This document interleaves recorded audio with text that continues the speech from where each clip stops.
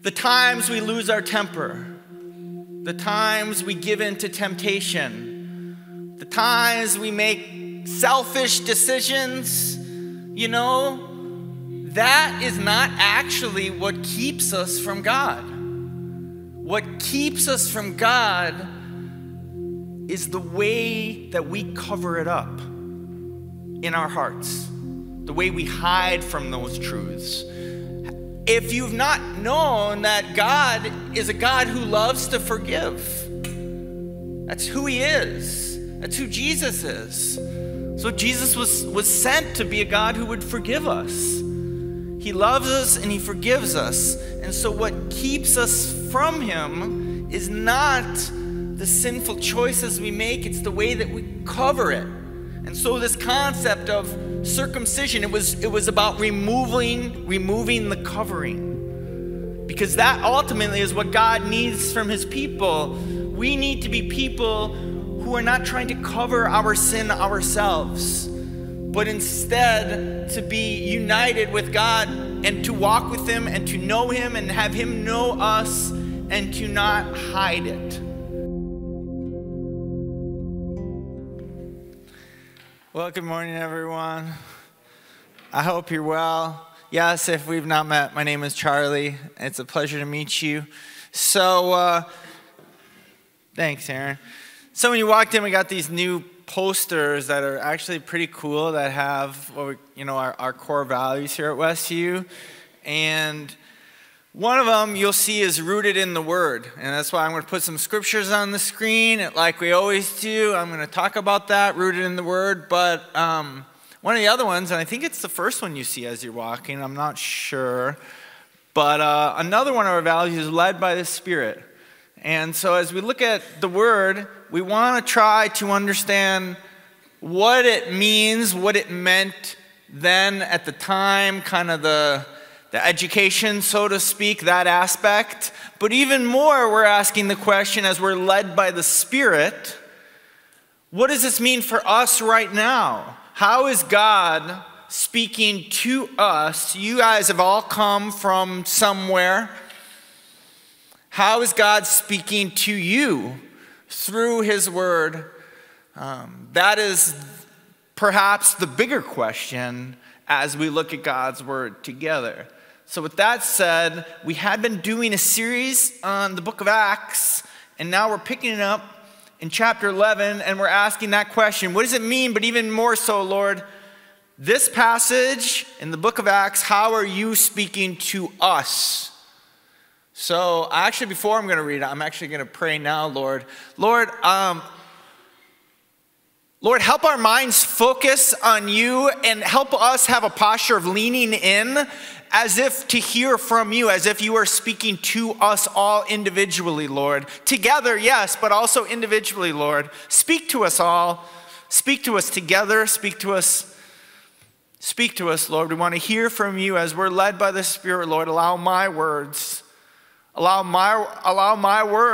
to be empowered by you, Lord, led by your Spirit, Lord, and let your word come alive and speak to us, Lord. We have come here to worship you in spirit and truth, Lord, and we're hungry for you. We need our hearts renewed in you and who you are, and we want to be your hands and your feet, Lord, so empower us. And guide me now, guide us now. In your name, Jesus, amen. Okay, so Acts chapter 11. That's where we're picking it up. Acts chapter 11, beginning verse 1. The apostles and the believers throughout Judea heard that the Gentiles also received the word of God. So when Peter went up to Jerusalem, the circumcised believers criticized him and said, "You went into the house of uncircumcised men and ate with them." Okay, so again, rooted in the word. Let's understand what's going on here a little bit, at least, because there is kind of a lot that we could explain about this little thing that's happening right here. Peter, one of the apostles, Peter, sent by Jesus to do ministry. Peter is being criticized. Peter's being criticized by, it says here, by the circumcised believers. He's being criticized because he went and he ate. He went into the home and he ate with uncircumcised men. What is that all about? What does that have to do with you and I? How much do I go into this?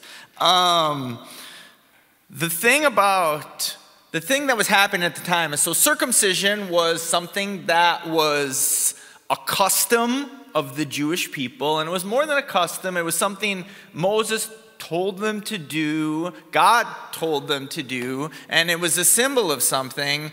And part of that custom, and in a sense, part of that law was to be separate from people who are not. So on one hand, this is kind of a theological question, okay? The circumcised believers, which means they were Jews, but they were also Christians. They believed in Jesus.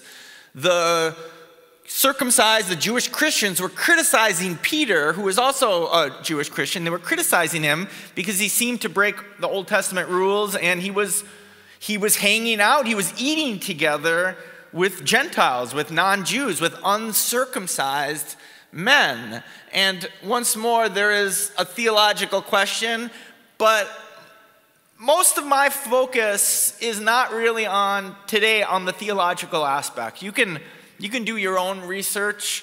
I actually am more interested in the broader question, not so much the theological question, because it is a theological problem being addressed, but it's a natural problem. Hear this, okay? What is going on right here is the most natural and normal. It is a natural and normal thing that is stirring up in these circumcised believers, okay? In these Jewish Christians. There's something very natural. It's a problem. There's something very natural and normal that is happening. It is so natural and not good at all. And that probably deserves a little explanation, because we often say that those things that are natural are good. And that is often, many times, true. There are many things in nature that are beautiful, and they show who God is, and we like things that are natural. And the little can of water that I was carrying around earlier, little bubbly water that you see me with a lot, it says on it, natural flavors. And we're like, yes, it's not artificial, it's real, it's natural. And so very often we say what is natural is good. But it's not always good. If you know the Bible and you know humanity, you know that there are times where that which is natural is not good at all. So I have 4 daughters. One of my daughters, I'm not going to say which one. I guess you have a 25% chance of being right if you guess. But one of my daughters, when she was so young, just barely old enough to sit up. So we're talking like in the crib, in the pack and play, not at all talking yet, nowhere close to that. So very, very, very young. She was in her little pack and play with her little friend, okay? She had another baby that was actually born on the same day, a friend of ours. And she picked up a wooden block, Aaron, get my facts. She picked up a wooden block and she hit her friend in the head with it, which wouldn't be so big of a deal, but all the adults who were there and saw it were shocked because they saw the look on her face, and they knew that she knew exactly what she was doing. There was no question in her very young brain about what was all happening. What we were seeing in this very young child was something that was very, very natural, not good. And let me just tell you this, as a parent, it becomes less cute as they get older, okay? All right, as a parent and also just as a person, I've lived it, okay? My kids, being pastor's kids, sometimes they get the short end of the stick with having stuff pointed out, but really this is universal. There are things that are very natural that are not good. And sometimes we find ourselves in the habit of justifying something that shouldn't be justified because it is natural. And you hear things like that, boys will be boys, things like that, where it's like, yeah, it's maybe natural what you're seeing, but that doesn't mean it's good.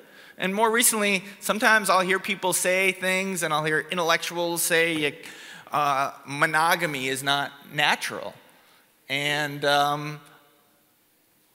it's not natural to promise love and then to keep that promise throughout your life and sacrifice yourself. That's not natural. And I'm actually not here today to argue about marriage or to talk about things like that.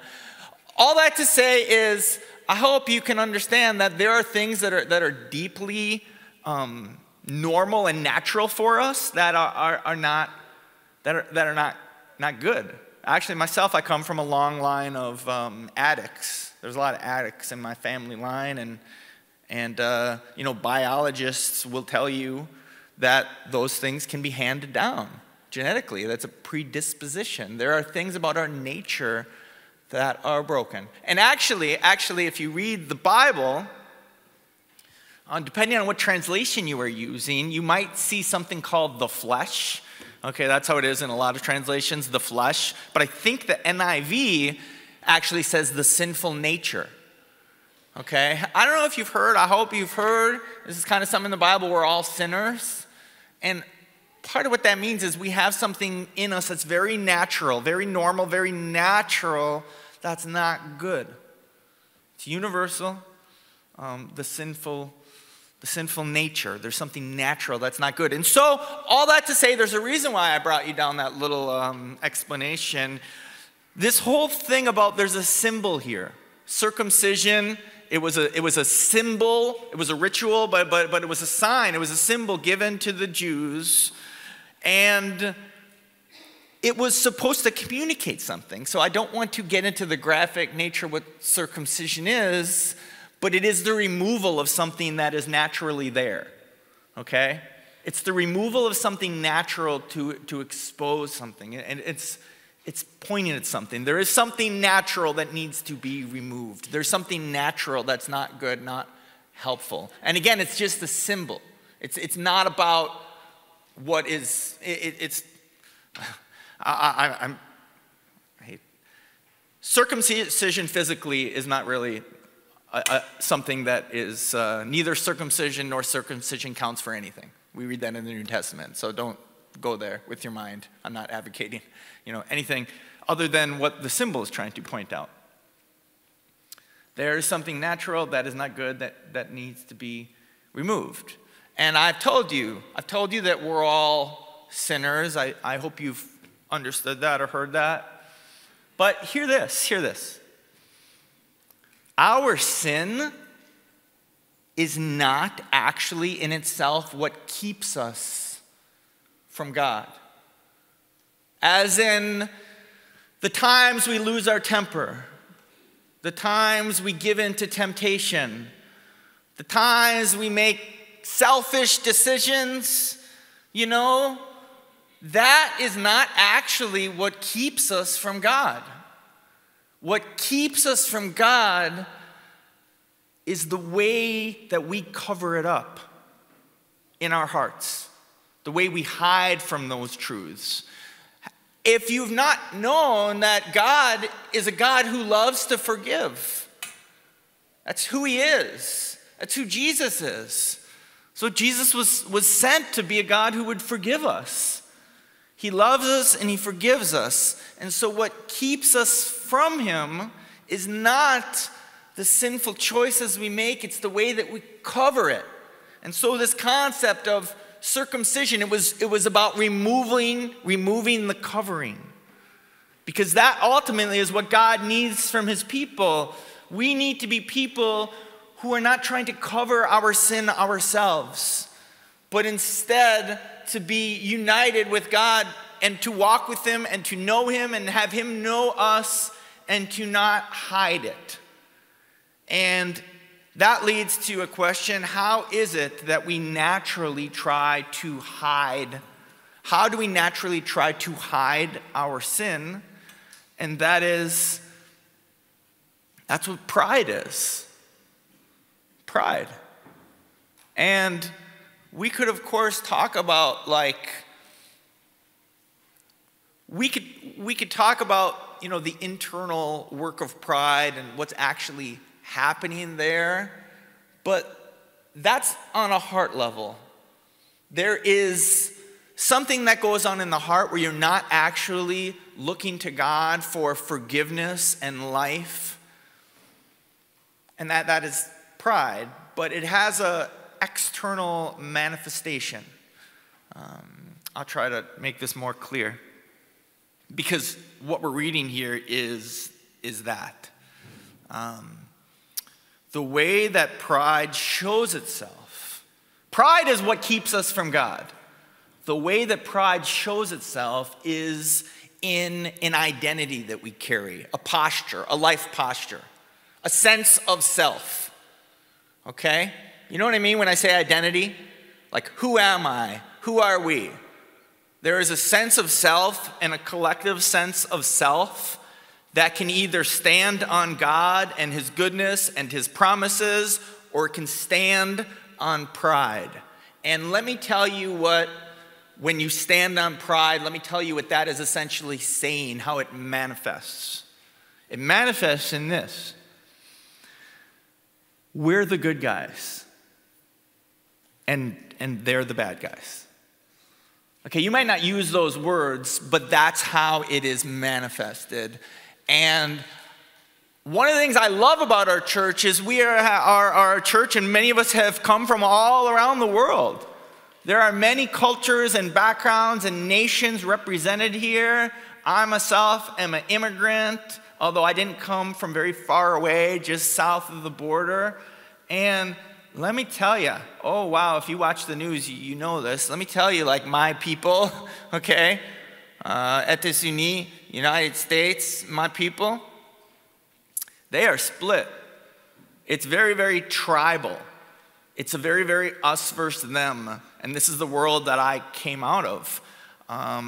When I say we're the good guys, what I mean is there's a mentality that says we're the good guys. The way we think is better than the way they think. Our customs are better than their customs. Our perspectives are better than theirs. Our political perspectives are better than theirs. Our religion, better than theirs. It's a posture. We are better. Now, I'm not advocating some sort of like relativism where there's no truth, but I am talking about a posture in which we can stand, in which we say, we're the good guys. And my, oh my, that sort of very normal, very natural, it is so very natural, that kind of natural tribalism, us versus them, it's consuming the land that I came from. And I would bet that if you have some insight, you can see how this is at work where you've come from and where you live. It's not a question of whether or not this is at play. It's really just a question of how. Because this is natural. This is very natural. This is very normal. We naturally want to have an identity that we can feel good about, right? Of course we do. We want to feel like we're good and important. How do you walk through life feeling like you're something that is not good? You gotta fix that somehow. You gotta make sense of that in your heart. And so one of the things we can easily do is take on this posturing. We're the good guys. They're the bad guys. And that is how humankind has worked for some time now. And what's interesting here is they're talking about circumcised believers versus uncircumcised people. They're talking about people who have the covering and people who don't. But the very thing that they're expressing, you shouldn't eat with those people.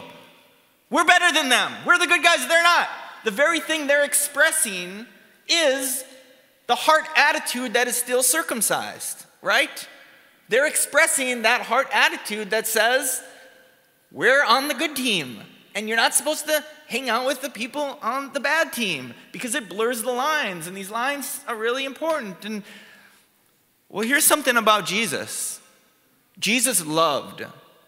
Okay, Jesus loved to challenge this. Do you know what got people really upset with Jesus? He didn't play along with the lines that they drew. And in fact, he confronted it in lots of ways. Lots of ways. He would regularly get criticized for eating with sinners. And when he did that, when he would eat with sinners, the reason that would get people angry, when I say sinners, people who are known sinners, okay? Prostitutes, bad guys, okay? The people that were looked at as bad guys, he would eat with them. And the reason that got people upset is when you eat with them, it's almost as if you don't agree that we're the good guys. And it's true. He didn't agree. There is a truth that is supposed to level the playing field. And what is it? For all have sinned and fall short of the glory of God.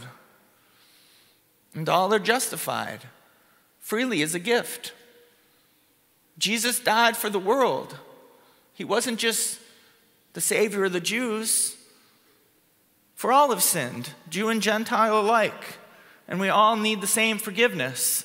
What does it say? Romans chapter 2, verse 1. When you condemn someone else,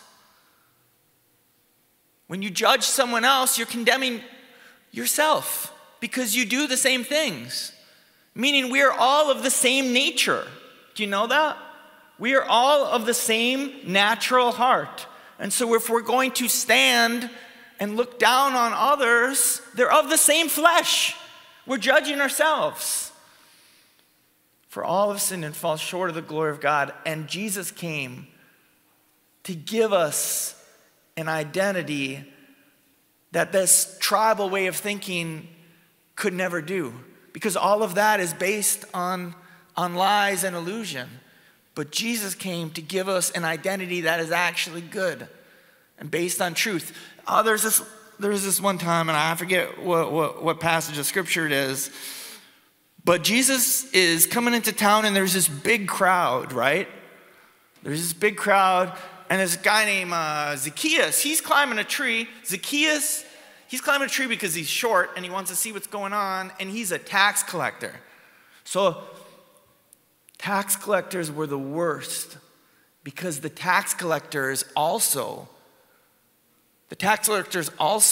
they didn't affirm the line in the sand. You know, there was this line in the sand, like, we're the good guys, they're the bad guys. And for the Jews, it was like, we, the Jews, are the good guys, and the Romans are the bad guys. And the tax collectors were Jews who were working for the Romans to collect money. So they were like traitors. They were like hated. They were hated. And Jesus, in front of everyone, in front of the crowd, Jesus says, Zacchaeus, I want to go to your house and have a meal with you. And that was so perplexing to the people. But Jesus is making a statement here. The Son of Man came to seek and save the lost. And so Zacchaeus,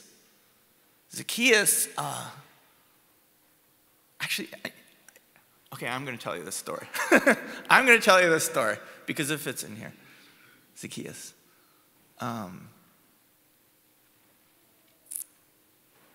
Okay. Okay. So, where's my wife? She disappeared. Oh, whatever. She's probably floating around doing some task that needs to happen. So on Thursday, Aaron and I got tickets to see like one of my favorite bands, like maybe my favorite, I don't know. We got tickets to see Switchfoot and John Foreman, the lead singer. He's got solo stuff and the band. I just love the band. We got to the part of town where the concert was going to be at, and then we wanted to get a bite to eat, and we walked for a while. We got lost. We went too far. We turned around, we were looking for a certain restaurant, we found the restaurant, but there was just a takeout place. They didn't have tables, so we walked down and found another restaurant. They also didn't seem to have any tables. And then we're like, okay, we got to find a place to eat now. Here's some outdoor tables right here, kind of off on this side street, and there's no one else there, and the waitress is like, yeah, you can sit down there. And so we sit down, order some food, and I'm wearing this old t-shirt because we saw this band like 10 or 15 years ago. I'm wearing this old t-shirt. I actually ironed it before we went out because I'm like, this t-shirt hasn't been worn in forever. I was like, but I'm gonna wear my old band t-shirt. And we're sitting there on this quiet side street, and the waitress comes out with two other customers, two other people looking to get some food, and he looks at me like he knows me. He's actually looking at my shirt, and so I look at him, and that's John Foreman. That's the lead singer of Switchfoot, and I was like, whoa, and Aaron turns around, and it's like, whoa, and of course he just recognized my shirt, and then the waitress was like, oh, you guys know each other? Here, you can sit together, and it's like, okay, so they had this table right next to us, and it was like, okay, I guess we're eating dinner with John Foreman and his drummer Chad, and we talked about all sorts of stuff. I was actually super nervous, like fanboy, making a fool out of myself whenever I talk. My wife, totally cool. She's just chatting them up the whole time, and talking about her. Whatever, coming to Montreal, and they're talking about, life touring, and, they're asking about our tattoos, and, I told them this one song that I really like that they do, anyways, then they had to leave, to go to the show, of course, sound check, and then the waitress comes back, I'm like, do you know who that was? And she's like, no, I thought you guys knew each other. It's like, no. Anyways, so that was Thursday, and then they left, of course, and then later, we get to the concert, and the concert was great. The music was amazing, and then like the last song before they left the stage, John was like, yeah. So before the show, me and Chad were looking for something to eat, and he tells a story how he met us, and he's like, yeah, and we had this double date, and thanks for the double date, guys. And, Charlie wanted to hear this song, or I don't remember what he said. He's like, so he played the song that I asked, and I was like, I can't believe this is happening. And it was like, here's my point of how it ties in. That felt good, right? Why did that feel good? Because now, Aaron and I'm the guy who just had a meal with John Foreman. Like, none of the people in this room know anything about me, but they know that. And that's an honor, isn't it? Yeah, we had dinner together. That's an honor. Check this. Zacchaeus, tax collector. Filthy, awful tax collector, right? Guess what? None of that matters anymore, does it? Because now who is Zacchaeus? Yeah, Jesus came in my house, and we ate together. And that's what you need to know about me. And guess what, my friends?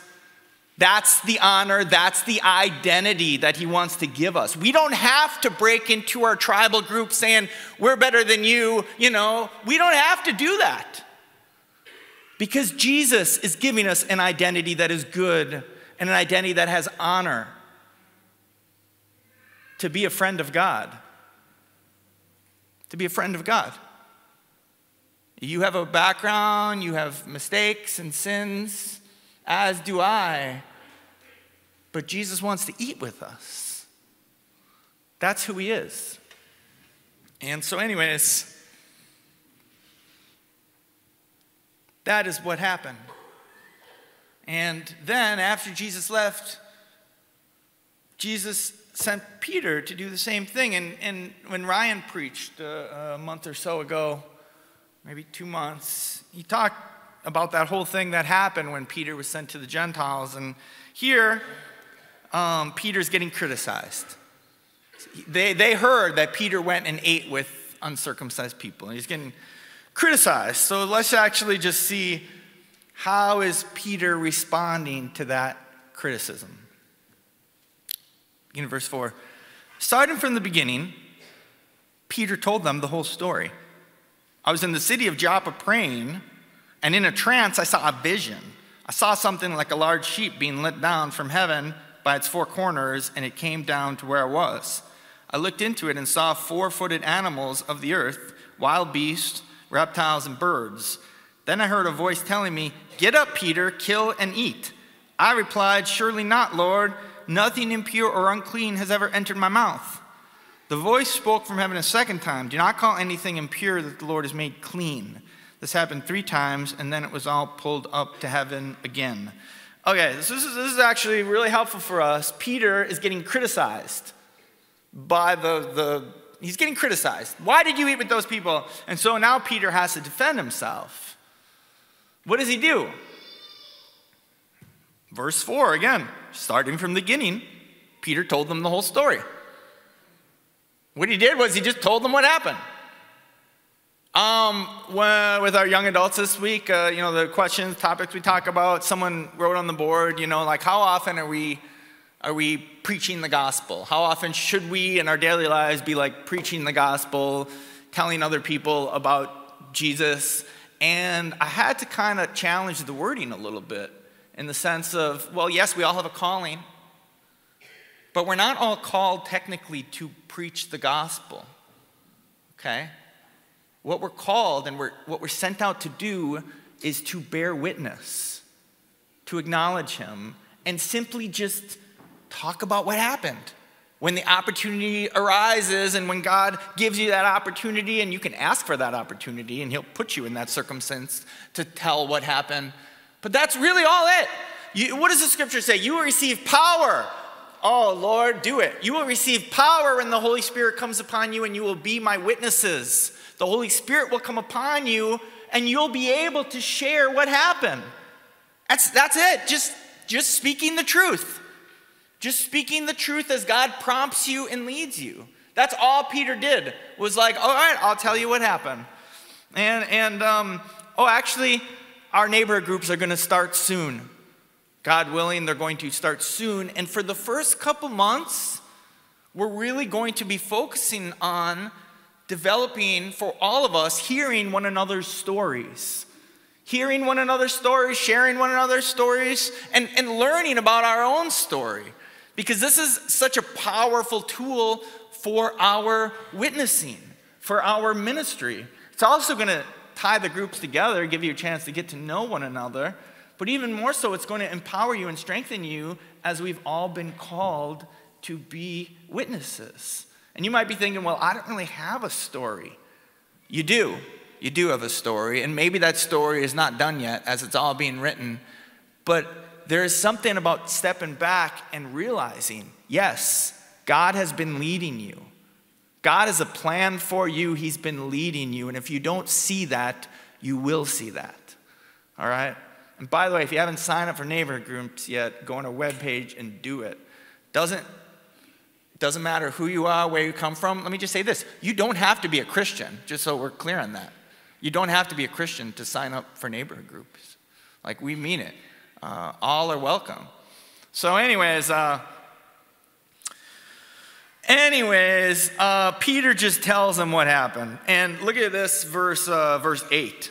When he had this vision, he says, the vision says, get up and eat some food, which was a symbol for, like, he saw this, like, non-kosher food, and he's like, go and eat it, which was a symbol for the Gentiles. And he's like, no, I would never do such a thing.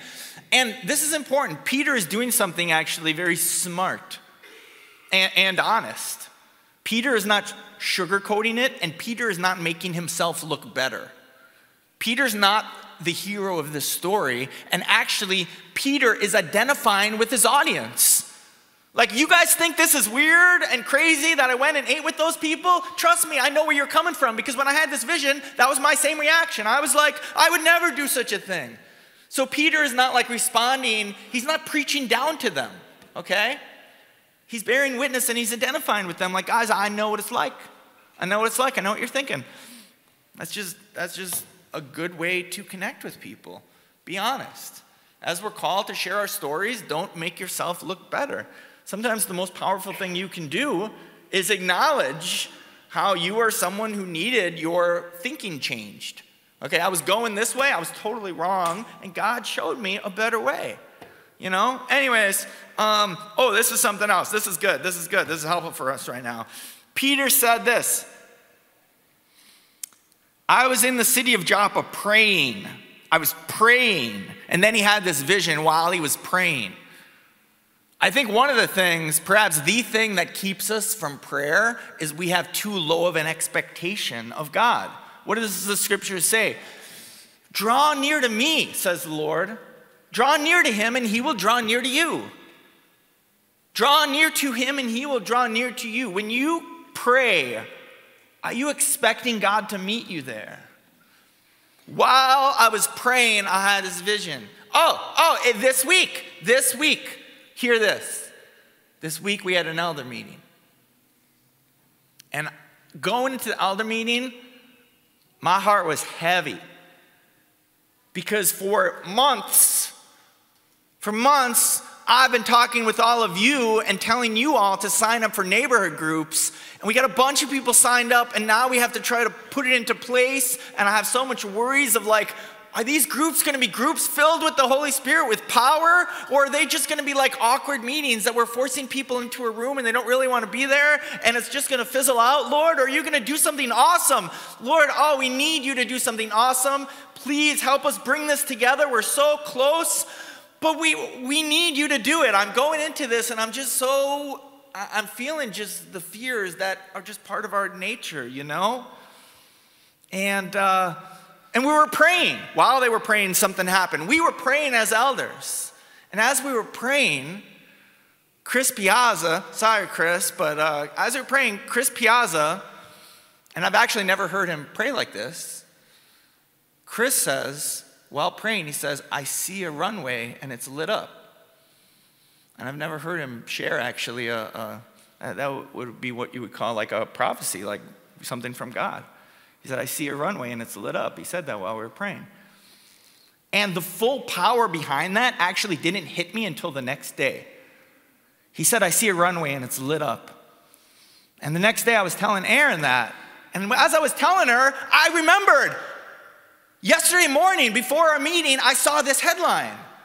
I saw this headline in the news and I didn't click on it, but I saw this headline about how there's this airport that is so difficult to land that only 50 pilots in the whole world are certified to land there. And I went back and I found the article and apparently it's an international airport. It's right between like these mountains and you have to curve around and come at a steep dive, and apparently you can't even see the runway until you are about to land on it. And I saw that headline, and I forgot about it. And then I went into this elder meeting, and while we were praying, Chris said, I see a runway lit up. And let me just tell you this. This is God's word for us. I believe this. He's going to land this plane.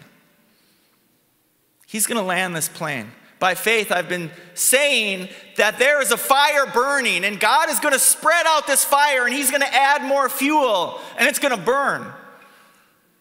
He's going to land this plane.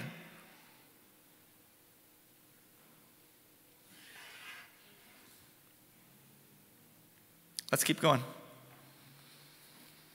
Verse 11. Right then, 3 men who had been sent to me from Caesarea stopped at the house where I was staying. The Spirit told me to have no hesitation about going with them. These 6 brothers also went with me, and we entered the man's house. He told us how he had seen an angel appear in his house and say, send to Joppa for Simon, who is called Peter. He will bring you a message through which you and all your household will be saved. Do you guys know that we've all been sent? We've all been sent by God to be his witnesses, to shine the light. Here's something Jesus said. As the Father has sent me, I am sending you. And beloved, there is a joy when you are walking in this calling.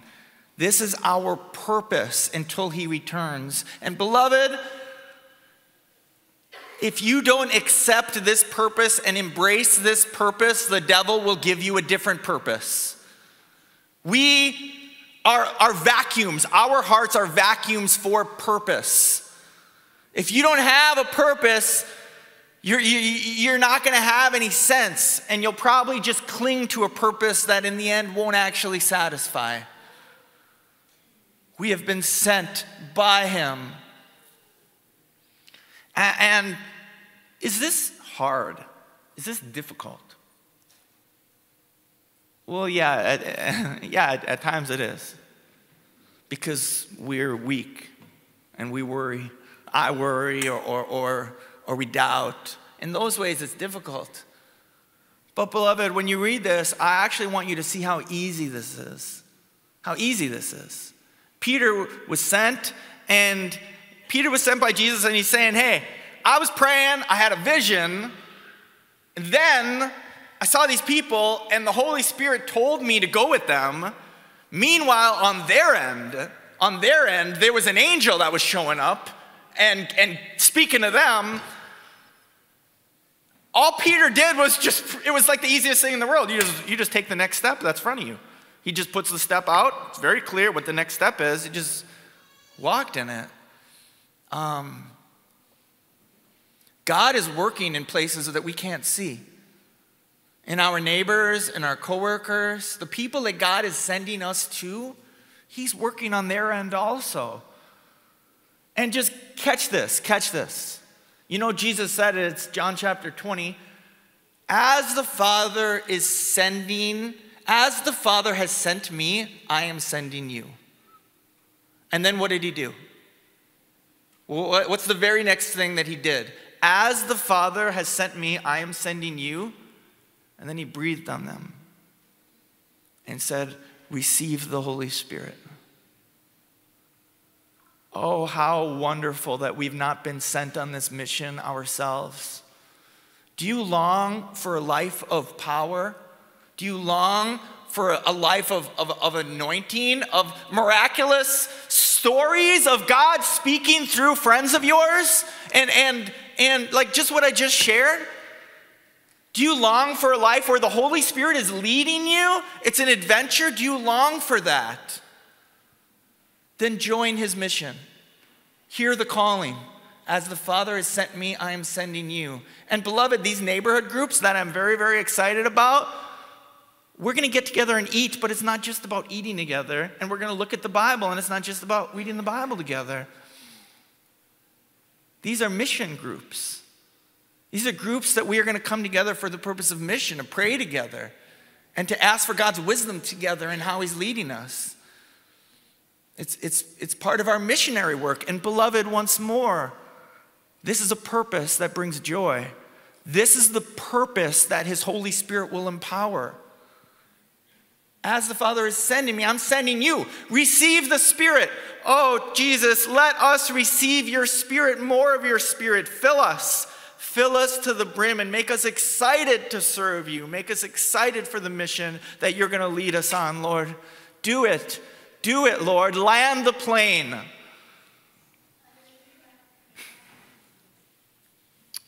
Verse 15, let's keep going. As I began to speak, the Holy Spirit came on them as he had come on us at the beginning. He's just telling his story. Then I remembered what the Lord had said. John baptized with water, but you will be baptized with the Holy Spirit. So if God gave them the same gift he gave us who believed in the Lord Jesus Christ, who was I to think that I could stand in God's way? When they heard this, they had no further objections and praised God, saying, so then, even to Gentiles, God has granted repentance that leads to life. This is beautiful. This is beautiful. Once more, Peter is acknowledging, guys, I was just like you. And it really is a hard-hearted perspective. He's talking to people who are being judgmental. They're looking down on others. He's talking to people who are still kind of blinded in pride.